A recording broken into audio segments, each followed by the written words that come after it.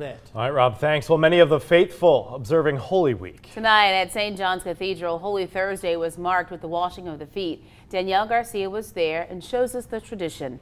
The story, all new tonight at 10. With just a few days before Easter Sunday, people filled the pews at St. John's Cathedral, taking part in Mass and the washing of the feet.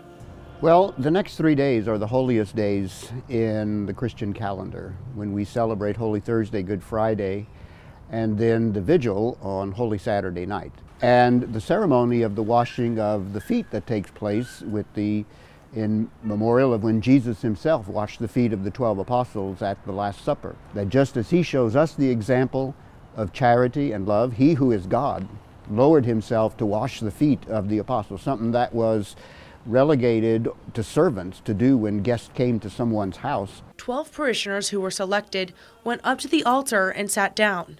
They put their right foot in a tub as Bishop J. Douglas Desitel pours water and wipes their foot, just as Jesus Christ did to the apostles the night before he died.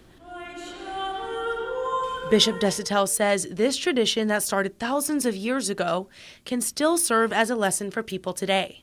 Just as Jesus offered himself for others, we as Christians are called by that teaching of Jesus to offer ourselves for others.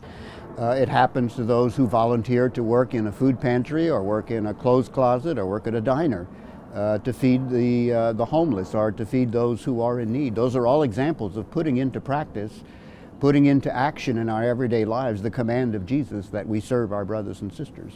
In Lafayette, Danielle Garcia, KATC TV3.